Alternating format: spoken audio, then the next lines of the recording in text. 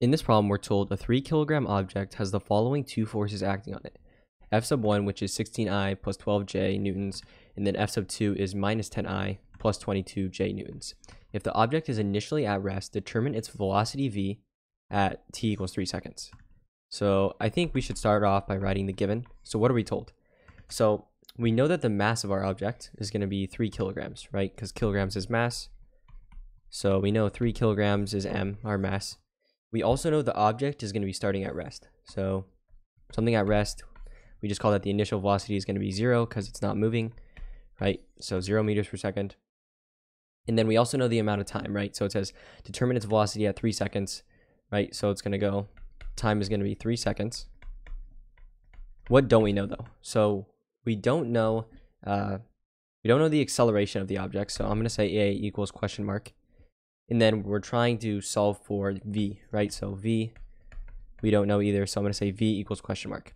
So if we want to solve for v, what we need to do is solve for a first.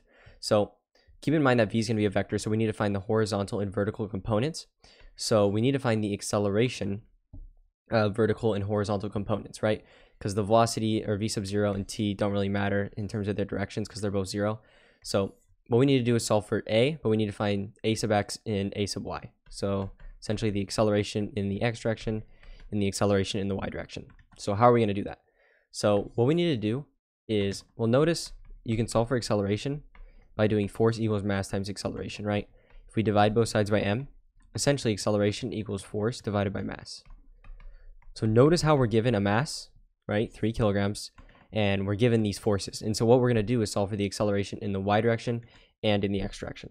So let's draw a free body diagram, what's going on here. So we have a bunch of forces acting on it. So force 1 is going to be 16I plus 12J. So I just means in this direction, right? In our horizontal, J just means up and down.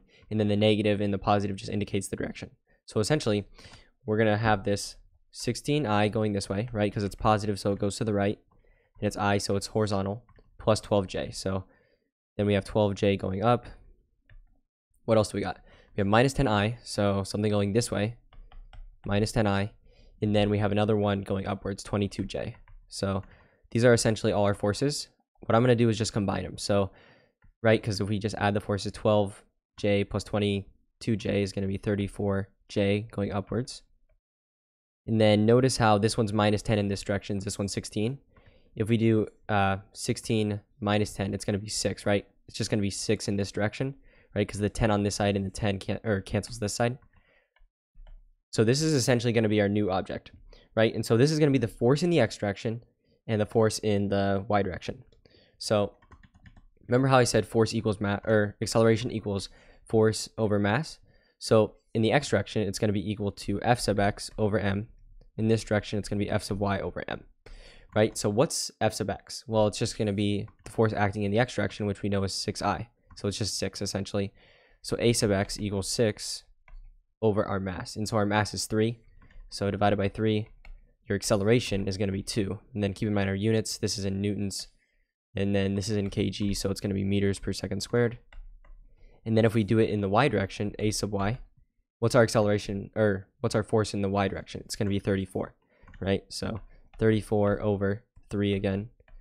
It's going to be 11.33 meters per second squared, right? So now we've got a sub x and a sub y. And so what we can do is find v sub x and v sub y, right?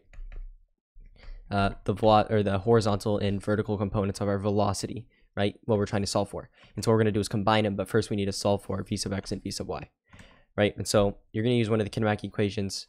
V sub x equals v sub 0x plus a sub x times t, right? So this is what we're going to use.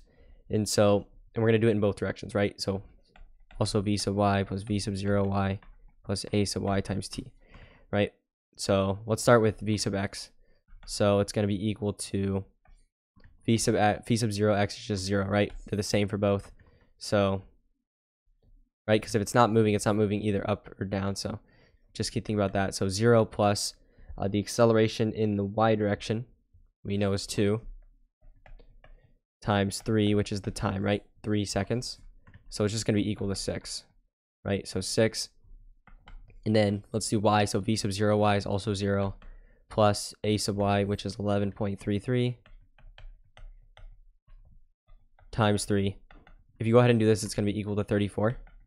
And this kind of just worked out right because these are just the same numbers as this. It's just because this is 3 and the time is 3, so it just cancels out that way. But essentially, if we draw this like a triangle, right? Imagine it's like a vector, right? So this is our vector. And then we have the horizontal and vertical components. So 34 is going to be this one. So you could label it as 34j. This one can be 6i. So if you want to just write it in like the more spread out form like this, like the vector form, you can write it like this, but I'm pretty sure they want you to combine it. So what we're going to do is actually solve for this part, right, by using Pythagorean theorem. So if this is 6 and this is 34, we know Pythagorean tells us a squared plus b squared equals c squared. So imagine this is c, a, and b. If we just square root this, so c is going to be equal to the square root of a squared plus b squared. So essentially, we're just going to do the square root of a, which is 6 squared, plus 34 squared. So if you go ahead and do this, 6 squared plus 34 squared, you're going to get that c, or v in this case, right, our velocity vector, what they're asking us for, right, is going to be equal to 34.5. And then, or about this. You're going to have to round to get this, but 34.5, and then our units are meters per second, right? And so this right here is going to be your answer, and so hopefully you found this useful.